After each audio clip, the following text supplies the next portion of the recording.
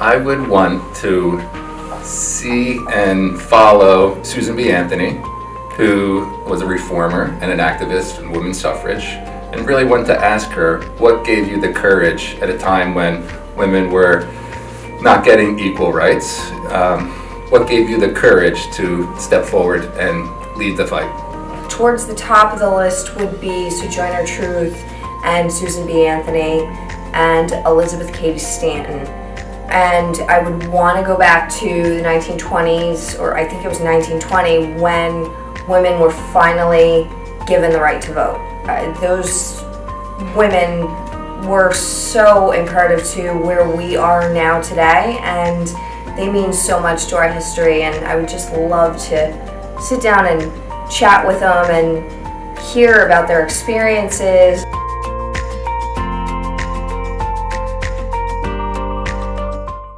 The most influential woman that has been in my life is my 4th grade teacher, who, whenever we tried to do something that we were afraid of or we couldn't quite grasp, we'd get frustrated, and she'd pull us aside and she'd say, "Why not? Why can't you do this?" And we'd go on our list of answers of why it was hard for us or difficult or we didn't want to. And at the end, she'd say again, "But why not?" And whenever I come across a task that I feel is a little overwhelming or something that I'm a little scared to do, I just revert back to her voice in my head saying, "Why not?" And I gain the courage and I try. I would say the most influential woman I know would be my wife. And she inspires me, other than being the mother of my child. I think just the amount of work that she can handle, and seeing her progress in her career while getting a master's degree, and just the amount of things that she can juggle at the same time is extremely impressive. And it's more than I could ever handle. So I love her dearly. The most influential woman that I know is my mom. And, I just like to recognize her. At the early age of 36, she became a single mom when my dad passed. And, I was the youngest of 4. And there was 10, 11 years between me and my oldest brother. And I never felt like we were any different of a household than anybody else. And she was always calm, supportive. So the person that inspires me the most is a friend of mine that I met through my workout class. She has 4 young kids and unfortunately lost her husband last year to ALS, which is the same disease my grandfather passed away from. It's an awful disease, but the way she's continued to live her life so vibrantly, with her kids dancing and music always playing in the background, while always keeping her husband present and in her memory, really inspires me. The most influential woman in my life is my mother, and she managed to raise me all by herself, being a single mom. She started from her job being in the manufacturing line and worked her way up being a prototype designer. She showed me that hard work always pays off, and I look up to her with everything I do in life.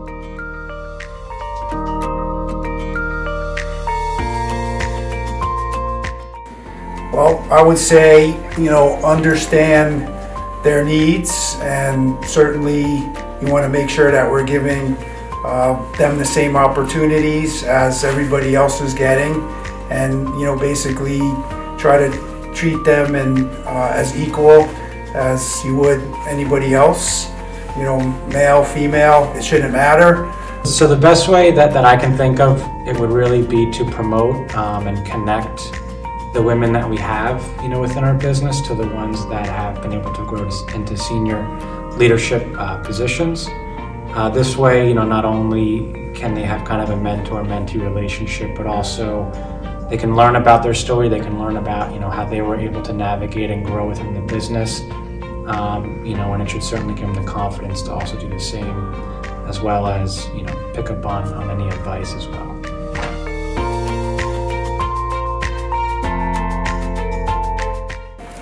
I would say for every woman in construction, there is a career growth, there are opportunities in construction. When I started as an estimator 20 years back, there was nobody. When I used to go to a job site, they used to look at me and they used to think I'm from client side or I'm from owner side, and I was, no, I'm an estimator. I think as a woman, estimator can be the best choice because they are more into details. They always can call out the subs. They have more patience. They are like God gifted, I would say. So I would say for every woman, they should be in construction. I've seen women as a super, as a project manager, and I would definitely advise women to be in construction. Advice I would give to a woman interested in construction is to always stay confident in an industry that is typically known to be male dominant. Still be confident, be comfortable in your surroundings, and don't be afraid to speak up. Everyone has great ideas, and everyone can bring something to the table. I would say that you are wanted, you are needed, you are worthy, and we need more female representation in this industry. Sorry, Perfect. you